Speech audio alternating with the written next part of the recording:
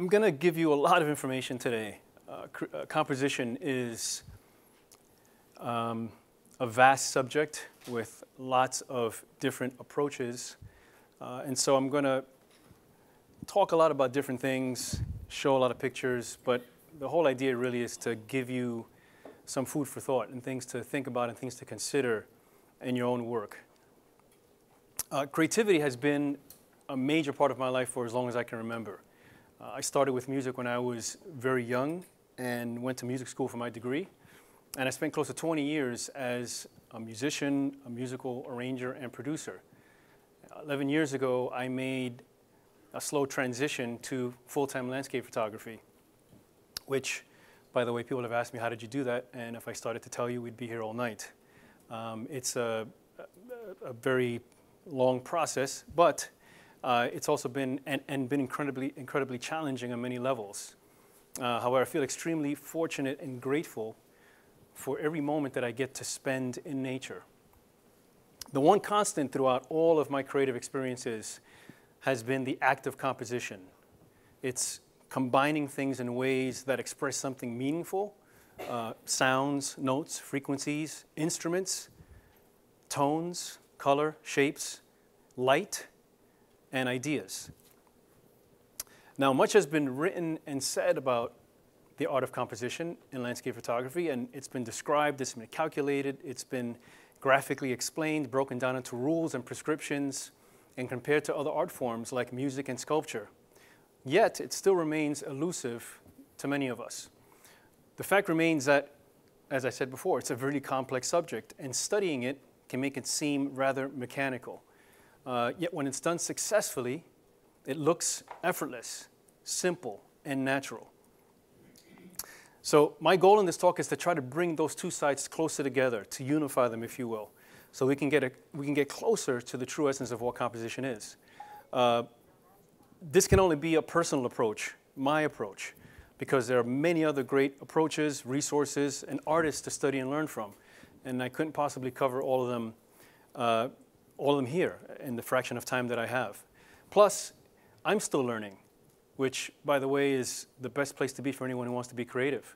I always say, and I tell my kids, that I'm much more interested in what I don't know than what I do know, because as long as there's something to find out, that keeps my curiosity going, that keeps me hungry and inspired. And so that sense of always seeking further and growing further, the idea of growth, is pretty much essential to everything that I've done as a creative person. So in this summary, so this is kind of a summary, what I've learned, what I've practiced of my journey in composition, one that like I said, I hope inspires you to think more deeply about composition and why it should be the most important component of your photography, as it is and has been for me.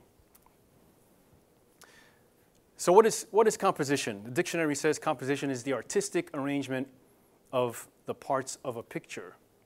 For me, composition is the essence of any visual artwork. It establishes the relationships of the objects in the frame, and we derive meaning from those relationships.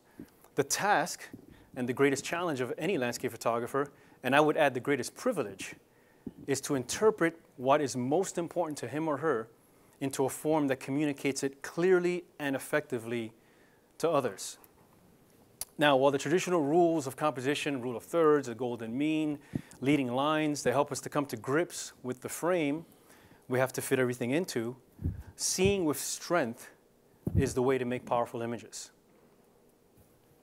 Artist Alessandra Bitelli said, developing a composition is a continuous flow of ideas where the artist combines, adds, adapts, and discards the various elements in an unending discovery of new possibilities. To me, that sounds a lot like jazz. It sounds a lot like improvisation, the stuff that I did for a long time, where you're constantly adapting to what you hear, and you're also responding to what you hear with your mind, with your heart, etc. So regardless of the definition, one thing is certain. If the composition or design of your picture is careless or flawed, your pictures will fail to resonate with the viewer. And that's the fastest way to put out your creative fire. Cameras, software, techniques, technology, they come and go, but the art of composition still remains at the heart of creativity.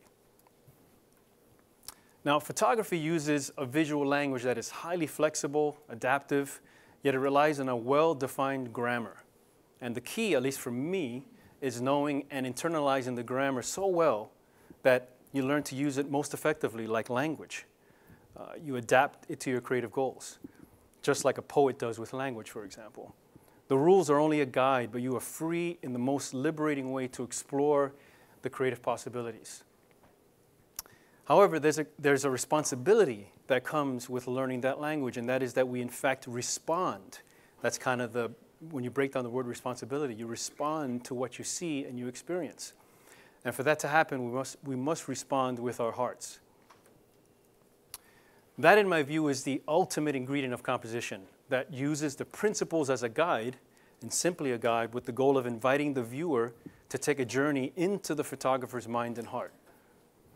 The question is, how do we arrive at the point of identifying and creating a strong composition? How can we be more confident that our composition really tells the viewer what the picture is about in the simplest way, without any ambiguity or confusion?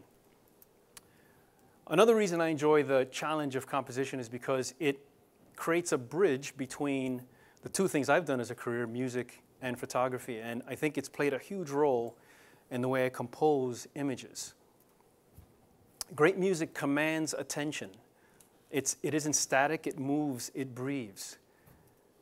And what interests me the most about the comparison of music and photography is creating a sense of movement, similar to the way music moves from one point to another, and how it moves there, and how quickly or slowly it moves there, whether along time or place, emotion, tension, a sense of aliveness. And I think the strongest compositions do the same. They have a sense of movement or of energy. That's what I try to capture in my work. Both as a musician and an arranger and photographer, I've recognized many similarities that have shaped my approach to composition and photography in general. So, for example, you can think of these similar sorts of concepts and ideas. There's composition and arrangement, how we arrange tones to create a melody or harmony, how we arrange all the parts in a picture to make something cohesive, something that feels and looks unified. And as a landscape photographer, that's pretty much all you're doing, because you are basically trying to control the chaotic nature of what we see with this rectangular frame. There's rhythm, otherwise known as visual rhythm. That's a sense of not only how quickly your eye moves through the picture, but where it rests and where it doesn't have time to rest, because you are exploring different points or different shapes. This sense of how you can manage that, again, is going to make your image more effective or less effective. There are frequencies, of course, high frequencies and low frequencies. Bass, which was my favorite instrument and still remains my favorite instrument, because you take the bass out of a piece of music and somehow something feels really, really missing. And the low frequency notes provide a foundation. They provide a root for melody and harmony. And similarly in photography, not only do they provide a grounding for the image visually, they also emphasize light, because anytime you have shadow or dark tones, your eye is going to gravitate towards what's bright or what's lighter. They actually highlight the things that are brighter. And so dark tones are very important. And again, that can be a very musical sort of idea. There's also tonality and color as it affects warmth. We often think in music in terms of being warmish or coolish, or perhaps a major key and a minor key. Those have two different sorts of emotional effects. And the same thing with color, right? Whether an image is warmer or cooler, that actually has a tendency to push us in one emotional direction or another. And if you have both, they actually tend to move within the image, right? Warm colors come forward, cool colors recede. Finally, volume or dynamics, right? Or lack of it. So what we call quiet or calming images, or images that are aggressive. And that's, again, something that we see used really, really well by great composers with dynamics, and how they can create crescendos from virtually nothing. So one last point about music, specifically jazz, which I want to mention, is how my study personally and my love of jazz and improvisation almost defines the way I approach nature photography. A jazz musician must be willing to lead and be led. and to follow intuition and be open to surprises. And anyone who spent any time in nature knows that this must be the case with nature, because you're not going to tell nature what to do. You must be willing to adapt and to take advantage of situations, but also be willing to be surprised, because you never know what's going to happen. Judgment and attachment are almost in direct opposition to creativity. So the solution to a creative challenge is often not what we expect or expected, and being open to the moment as it unfolds is so important, especially in nature. There are some parallels here to Zen and mindfulness. I'll leave it up to you to explore those on your own or read my other books, because I talk a lot about that in those books. But again, I'm not suggesting you have to become a musician or a painter or some kind of a Zen monk. What I am saying is that learning to draw, by the way, as far as painting goes, for me personally, learning to draw has also been immensely helpful, because when you learn to draw, you learn to see what creates form, what creates shadows and highlights, what creates depth, how you create a sense of perspective. And again, these are all tools that you can use when you're in the field and things are happening very quickly or very slowly, depending on your frame of mind, and you must react to things that are happening. But simply adding all of these things at whatever level you're comfortable with, adding them to your scope of influences will improve your visual intuition. And it'll also make it perfectly clear how important visual design is to making successful images. Visual design is something I've studied also quite deeply, and I cover in every one of my workshops. And to be quite honest, the whole topic can seem rather mechanical, both from my point of view and also probably from the student's point of view, and uninspiring. Telling students that they now have to go into the field and start looking for lines and curves and shapes and color combinations and all the rest seems like an easy way to kill the excitement of a sunrise in a beautiful landscape, right? My favorite analogy is that of a music student that is forced to practice endless scales daily, as I did and resented many years ago. Right? I found it hard to believe that somehow this repetition would lead to an inspired performance in the future. But it's the very act of internalizing the scales that leads to hearing the notes and their relationships in other ways, adding to a musical vocabulary. And eventually the ability to use them to make actual music that communicates something to the listener. And it's the exact same thing that happens in any visual medium like photography. I'm often asked if I consciously look for shapes and lines and curves and all the others and the building blocks of composition, and I totally understand that question. It's like, do you actually walk around looking for this stuff? And the answer is that I used to. I spent lots of time focused on mechanical ways of seeing, trying to break down a composition into its individual elements. And while I made lots of, shall we say, uninspired images that way, those images were much more important to me than the successful ones, because they taught me a great deal about how we see as humans as compared to the way a camera sees. After a while, you stop depending on this kind of mental checklist, and you start to see things more naturally, more intuitively, more photographically. And it takes time and practice, for sure. But it's not beyond anyone who makes the effort to practice diligently. And I'm going to say that again. It's not beyond anyone who makes the effort to practice diligently. Now, you'll start to slowly see ways of composing an image that is clearer, and simpler. Now, as an exercise, one that I did many times, photograph a tree in as many ways as you can. Practice and use all the design elements, leading lines, diagonals, patterns, etc. Then do it again and again and again in different conditions. Everything you learn can be applied to any landscape, whether grand or intimate. So when I'm in the field now, I look for those things that pique my curiosity first, the things that inspire me, or best of all, make me feel something inside, especially when I feel gratitude.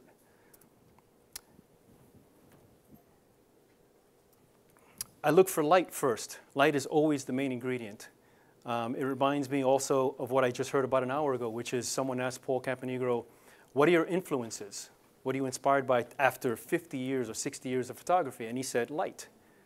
And I thought that was brilliant, because that's where you start, and that's where you never end with. You always start with light, and you never get tired of exploring light. So I start with light first, and when that leads to something that I think I can capture within the camera's frame, then and only then do I think about how to use the language of composition effectively.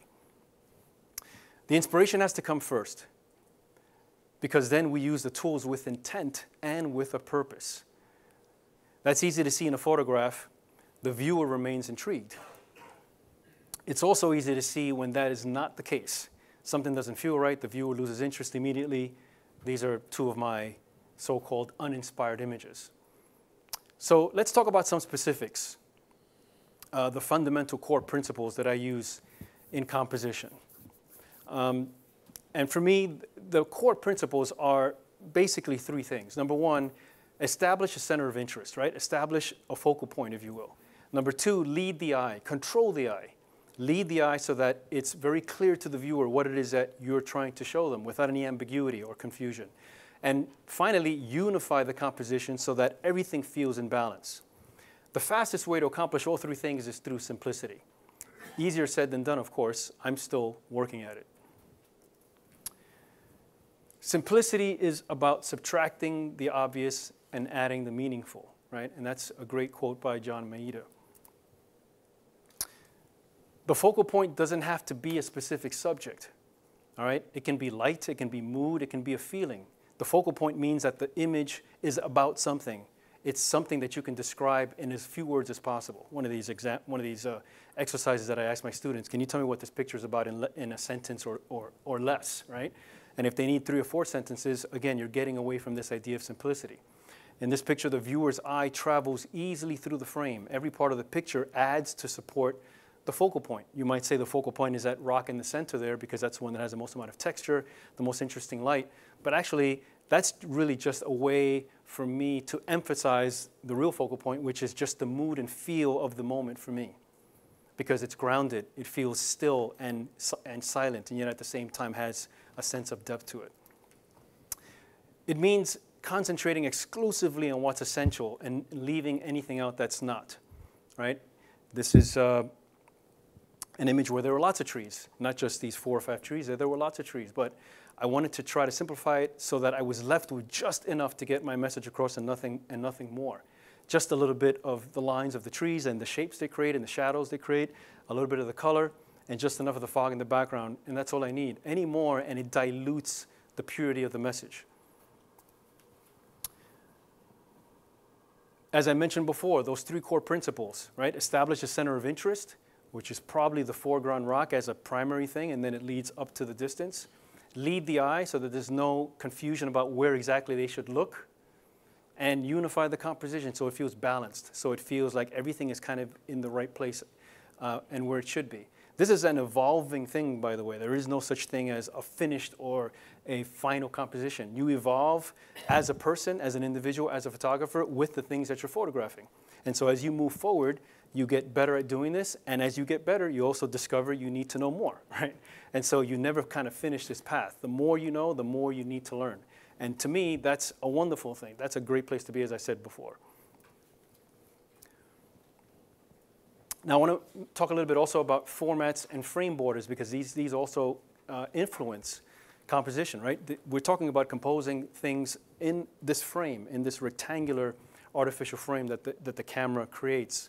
So it's important to be extremely mindful of the format and the borders and how they affect the core principles I mentioned before, leading the eye, establishing a focal point, and unity. Don't limit yourself to one specific format or orientation. Explore, be open to all possibilities. Sometimes a horizontal might be stronger, sometimes a vertical is better, sometimes a panorama is better, okay? All of these provide interesting ways of composing an image, some more challenging than others, but you should be open to all of them. The borders of your frame are just as important as the interior parts. The borders create edges, and those edges will impact the things that you're photographing, okay? And that definitely will affect unity. It definitely will affect how you control the viewer's eye. So for example, in this case here, the edges of the frame and where I placed the edges were probably more important to me than the center. The shapes in the center are already defined by their nature, but the borders create additional shapes. And so I've tried to repeat the same pattern of triangles by placing my borders along shapes that will create more triangles. That's done through moving left and right, moving in and out, right? And again, the borders there are really important to make sure that you unify all the shapes, and then you get something that's more cohesive, more balanced. Here's an image where my initial reaction was to shoot it or photograph it horizontally. By the way, that's a Freudian slip because I try not to use that word shoot, and yet it's so ingrained in our mental, the way we talk about photography. But I don't particularly like that, only because I think we make images, and what I'm talking about here, for sure, this is a process that you have to go through. But this was my original capture, and while it had all the elements that I wanted, it wasn't as strong as I thought it could be. I saw what I wanted, and yet I saw much more than I needed, and so I switched to a vertical format, and now I was able to distill that to something simpler, and I believe more, stronger, at least at the time that I made the picture. I may feel differently in the future, but this is what I have to show you now. Once again, considering the edges very carefully. There's a lot of movement here. There's a lot of information to sort of manage. And by controlling the edges, I'm able to make sure that the eye only can really flow in one direction, up and down. Plus, as I said before, where you place your edges will create additional shapes. And if you manage those shapes carefully, you can create patterns and repetition. Things, again, that I talked about having to do with rhythm and visual rhythm. Using panoramas to create a wider sense of depth, right? More rhythm and more interest. Panoramas are fairly easy to make in terms of, just seeing in that narrow format, but they're very easy to make complex. And so it's always a good idea to try to maintain a sense of simplicity. Here's using a panorama as simple as possible. And the reason why I made it a panorama is because I only wanted just a piece of that log that's behind the fern. If I make it a regular image, meaning a regular 35mm format, I've got too much information top and bottom. This decision, by the way, was probably made when I made the image. So as I'm making the image, I'm already seeing that there's information that I'm capturing above and below that I don't want. And I'm trying to visually imagine in my mind, as I look through the viewfinder, I can almost like mentally crop, so to speak. Again, that's something that just takes practice and being aware of it. And another panorama where I wanted to emphasize not so much the up and down movement of the trees, but their shapes and the different sizes of their shapes and how that pushes your eye forwards and backwards. And ultimately, it isn't about any of that at all. It's about creating a sense of what this place is and what it might be like to be there, right? That's really what it's about. But we have to use, again, this grammar that I mentioned before. So the grammar is where we get into the elements of design. And design, for me, is really important because that's how you get to express yourself. If you understand the design, then you can kind of put it to the side after you kind of have a grasp of it, and you can get to seeing, and you can get to experiencing it and trying to convey what you want to convey to your audience. So design elements, and I'm going to approach this a little bit differently than, say, a lot of composition books on photography explain, or even as I've explained it before, because we hear a lot about lines and things like that, and yet there are no real lines in nature, right? The lines are there because of the edges that the shapes have, and how we place our camera, our viewpoint is what determines where how those shapes intersect with each other. So I like to think of them, or actually, I just started to think about how I see the stuff when I look through my viewfinder. I think of it more in terms of masses and shapes. You have all these different shapes, and you've got masses that create areas of interest. So that's one design element. There's color, of course. Color, very, very powerful thing. Repetition and rhythm. And the last, which is balance. The idea of symmetry versus asymmetry, managing visual weight, the weight of masses and shapes, colors, and rhythm. And finally, as I mentioned before, light, right? Light is kind of the glue, or it's sort of the everything. All of those individual design elements are under the direct influence of light. And I think you should make that a focus, because if you take kind of light out of it, then you're not really going to have the best way of using this language. It's like saying, you want to use a language, but you want to leave out half of the words. No, you have to kind of use the words that help you to really say what you want to say as simply as possible. So in a way, you could say light is the most crucial element that defines or determines how effective all of these design elements are. So shapes, right? How do we use shapes and masses? You know, the way you arrange the major masses or shapes in your frame creates the lines that I mentioned before. They're not there. You have to almost force them onto the viewer. And you create the lines through composition. The goal is to make them lead the viewer through your image. So in this case, the way I've placed those masses on the bottom, I mean, there are a bunch of rocks, but they all kind of unify together to create one mass because they're a particular color and a particular texture. And that comes from this idea of Gestalt, where when we see things that are similar, we kind of group them together, right? That's one shape that then is reflected or emphasized by the calmness of the water. Plus, I've got other shapes that all sort of lead your eye in the same direction, in the same way, all right? And so again, using the shapes to create direction, and the direction comes from lines. But really, no one says, hey, I see your lines. They just say, you know, that's an interesting picture, or the picture resonates with me, or it doesn't, right? And that depends on how effective you are at this. Once again here, the light is the thing that defines or creates the shapes, and the shapes create the lines. Everywhere from the foreground with the rocks and their lines and shapes all the way up to the sky.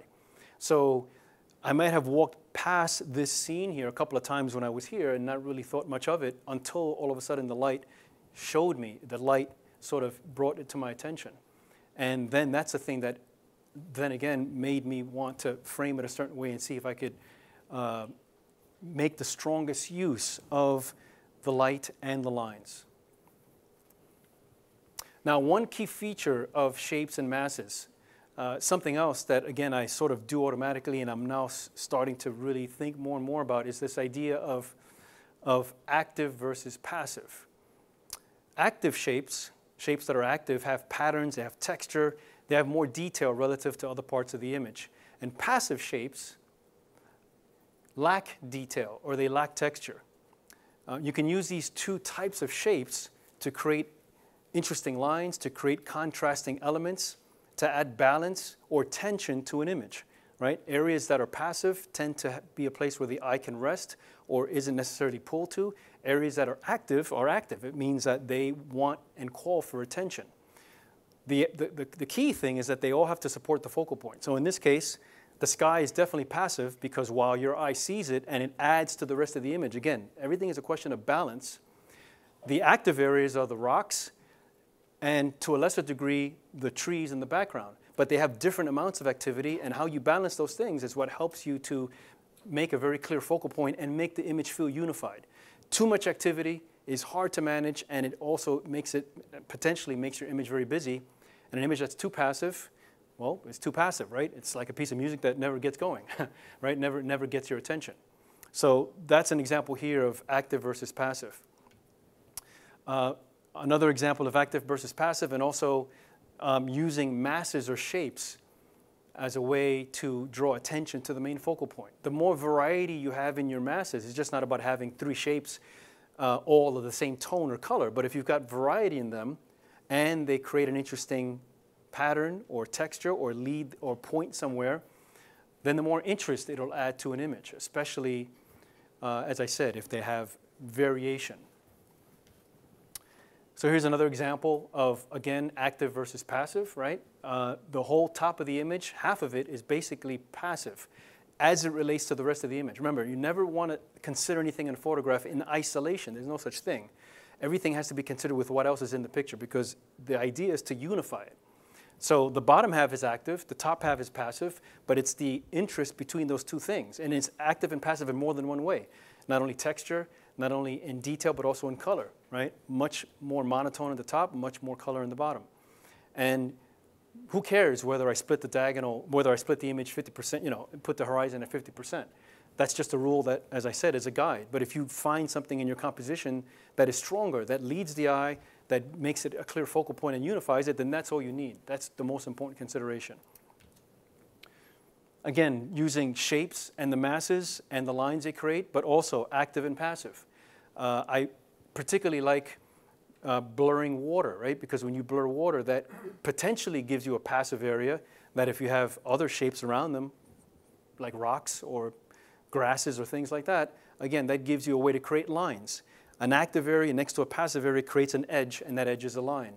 And then you can use that visually in your composition. Again, another example of active-passive. Here I didn't have to do anything, really. I showed up on the shore of the Hudson River, close to where I live, and there was a perfectly calm morning with no wind whatsoever, no cargo ships sailing by to create waves. So I had this big, beautiful reflection, and so I just needed a way, to create more interest, because now I had the opposite effect, where I had so much calm water, I felt it was too passive. And so by moving along the shore, I found an area that created that active edge to the passive area, and that allows the rest of it to sort of flow in place, the reflection of the clouds, a few rocks. But basically that creates a sense of how I felt there, right? It was perfectly calm and quiet, peaceful, nothing going on except my own thoughts and my own questions about what is it that I want to convey here. Colors, that's the second of the design elements that I mentioned. Colors, extremely powerful, right? They evoke emotions, they create depth, dimension. Complementary colors create visual interest. They also create edges and lines and all those artificial things that we look for in our composition. I'm sure you all know, warm colors come forward, cool colors go back. But here's an example where I just wanted to use one color and try to find as much variation in that color as possible with very, very few active areas in the bottom right. Those little areas that just create a sense of rhythm, but just in a tiny, small amount, to balance out what is another large area that is just simply color. Studying the color wheel is a great way to learn to use colors in your composition, because they will show you the way we see as humans, our natural tendency to equate colors together and to push colors that push each other apart. And so here, mostly this picture is about how I use the colors. That's what I first noticed, and so I'm trying to balance the strong, warm reds of the flowers in the foreground with the cool blues in the background. Not only in terms of what is behind and what's in front, in terms of creating depth, because depth is always one of those things that you want to try to create in nature, in landscapes, but also in terms of their balance, so that, because warm colors definitely tend to call for more attention. And so that's why I've tried to balance them in a way that the whole image feels kind of unified. You can use the idea of active and passive when it comes to colors as well, right? If you have lots of colors, you can surround it with areas that don't have color. And that's another way of sort of emphasizing the areas that do have color. An image that is completely saturated from top to bottom is just going to be very difficult for you to emphasize what the focal point is. And so there's two ways to make something more saturated. You can crank up the slider for saturation on that thing, or you can desaturate the areas around it. And that's kind of what I did here. I just kind of pulled the color a little bit out of those rocks in the foreground, because quite honestly, when I was standing there making this picture, the color of the rocks wasn't interesting to me. It was the other things that were more interesting. Here's another picture that is mostly composed around the relationship between the colors and how your eye moves from bottom right to top left, using the variation in color, and knowing how our eye tends to go from cooler to warmer colors and how the colors interrelate. And again, this is just practice, study, looking at other photographers, other painters, other artists, and see how they use color and how it affects me. And if I see something that I say, hey, I love the way the color is being used there, what is it about the use of the color there that makes me feel or see it this way? And then I try to incorporate that in little bits and pieces, right? Repetition and visual rhythm, that's another important design element. Patterns and textures, they create rhythm and repetition, and again, that creates active areas that keeps the viewer interested and engaged. And so here, I kind of just want the eye all to go to the center, because the center of the image is the area that was most fascinating to me, how in the middle of the desert, this plant that is very hard and robust and very difficult to even touch has these beautiful threads growing inside, the contrast of the way this plant can survive. But the picture's not really about that. It's just about this sense of pulling your eye towards the center and creating this other world, which is what I saw when I walked by this plant. Rhythm, as I said before, can keep you engaged, and so you have to find a way to make sure that there are areas that move the eye and also areas that slow the eye down, so that you can emphasize what it is that you want the viewer to see. And so while there's just a bunch of trees there and they're all kind of repeating, I looked for something that would slow it down, that would bring something more towards the foreground, and that's why I have those 2 or 3 trees there. They're also creating interesting shapes, triangular shapes, and that's again something that you see that is just puts it a little bit out of place of everything else behind it, and that's sort of lifting that up and showing you what the kind of the focal point is surrounded with in context of everything else. Once again, using active and passive areas, bringing those trees forward and trying to let them breathe by themselves without anything interfering with them. I also took the color out because the color wasn't adding anything. So for me, that's another one of those questions that I ask myself. If the color helps, or if the color is an integral part of the image, great. But if I think that I can make a stronger image without the color, that's something that is then weakening my composition. I'll take the color out and make it into a black and white image. So this idea of active and passive shapes and masses, in many ways it determines the 4th element, balance, right? And that's really a question of how unified an image looks or feels, how much visual weight each element has, and how it affects, again, the core principles, right? The focal point, the path, and the unity of the image. So again, you can see now active and passive, right? The texture of the rock on the left, with the smoothness of the water on the right, that creates a very simple shape. And I'm not using the line to guide you through the image, I'm actually using the color itself. The shape of the color is what kind of pulls you through from bottom right to kind of top and into the center. And where there's most color, in terms of the warm color at the top, I've surrounded it by areas that are dark and desaturated. So again, it allows those things to kind of breathe by themselves.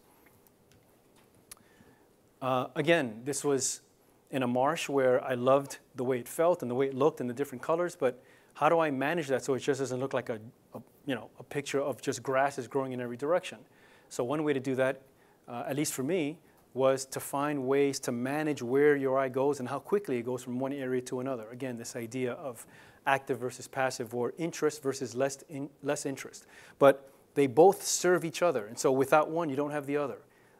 If it's just water, then you just have water, and without the grass, and if you have just the grass without the water, then you just have a lot of grass and no real focal point, no real way to control the viewer's eye.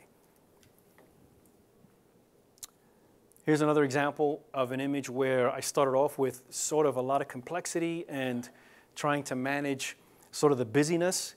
And so I used the fact that there were no clouds at all. And so because there are no clouds, in my mind, that gives me an area that allows the eye to rest. And so I kind of build up the image from the bottom where it's very busy. As it rises to the top, it gets much simpler and simpler and simpler until it reaches a state where it just feels more unified, right? And that's like going from dissonance to harmony, right? That's another musical term where we start off with things that don't quite sound right together, and eventually a great composer will sort of find a way to resolve them. So in the following slides, I want to show you a few examples of my thought process, in a couple of images for each picture, 4 or 5 images for each picture. And this draws heavily on everything I've just talked about. I do this, again, as efficiently as I can in the field, but in my mind, these are the things that I'm considering. And one of the reasons why I know that I'm considering these things is because when I return back home and I examine the pictures and I analyze them and I look at them and see what I've captured, I can remember and recall how I went about trying to find the core element of the picture. And the beauty in that, and the thing that I also recommend to people, is that if you can connect those two things together, meaning the inspiration and your thought process and the thing that inspired you to press the shutter, now when you're in front of your computer and you're trying to decide what to do with this image, in Lightroom, for example, now you have a clear path, or a much clearer path, because you have an intent and a purpose. That's much different than, oh, I shot this image and I have no idea what I was thinking, let me see what I can make with it. To me, that's a much more ambiguous way of developing your images, because you're not starting with the thing that inspired you. And if you're not going to start with inspiration, as I said before, then what are you going with if it's not coming from inside? So this is my first picture, and really the light was the thing that was inspiring me. Here there are too many active areas, right? I felt, and this is all happening in the field, right? So I feel, well, okay, I like that first picture, but I need to find a way to make it simpler, and because the eye really is not going anywhere particularly where I want it to go. And I'm just doing this by looking through the viewfinder. That's another reason why it's important to use a tripod, because when you use a tripod, you take the picture, and if you look through the viewfinder again, the composition is what you just shot or what you just captured. And so I can review my capture without actually looking at my LCD. I can say, okay, let me see what I just captured, and I'll look through my viewfinder again, and I can make an adjustment. The reason why I prefer that is because if I'm looking through the viewfinder, I'm going to see things that are changing. If I'm looking at my LCD, I'm not seeing things that are changing. I'm looking at something that happened a while ago. But if I'm looking through my viewfinder and all of a sudden I see something change, because it always is changing in nature, I can react to that. I can use what I just did and respond and modify my composition so that I take more advantage of the thing that I'm reacting to. So that's the first picture.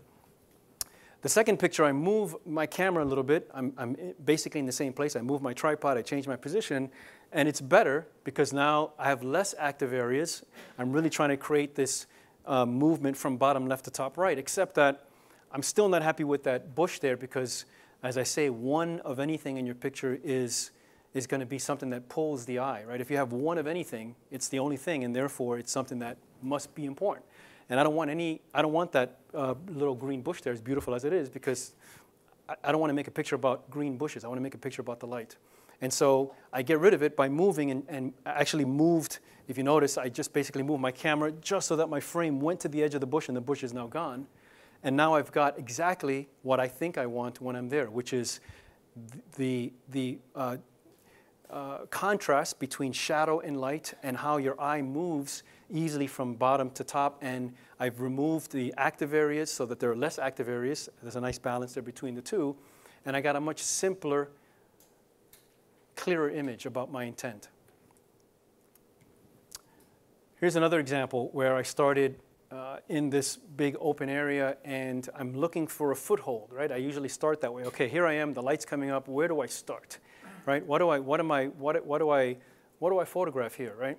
And lots of times, I used to just set up the camera and start shooting, right? Now I tend to slow down a little bit and say, well, what am I reacting to? What do I see here? What am I seeing in more than just my eyes, but what is it that's I'm really responding to? And so I really just liked the shape of this rock and the way it was just sort of sitting there in this big open landscape.